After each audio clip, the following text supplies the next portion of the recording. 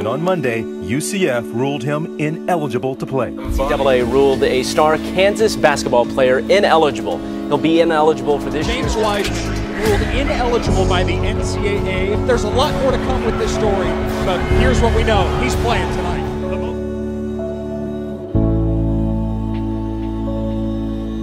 In the 2016-2017 school year, NCAA revenue reached $1 billion. Many people.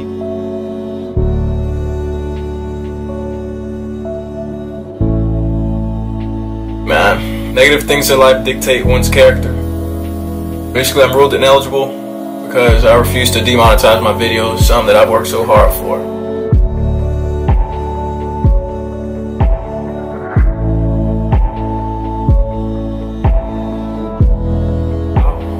Just having fun, a young man having fun in his free time, making little videos to help motivate and inspire others.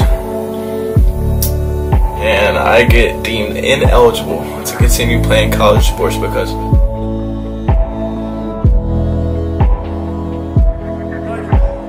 Simple, very simple. Allow kids like Zion to be able, if an agent wants to give him money while he's playing, so be it. If Beyonce...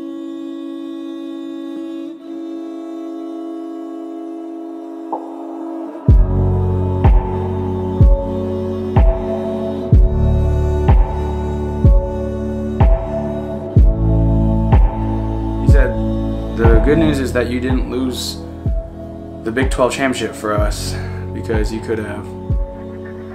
The bad news is that you're off the team. You can never play football again. It's definitely one of the hardest conversations I've had. I remember going down to the locker room and just staring into my locker, and I would just, man, I was just in tears, because that was it for me.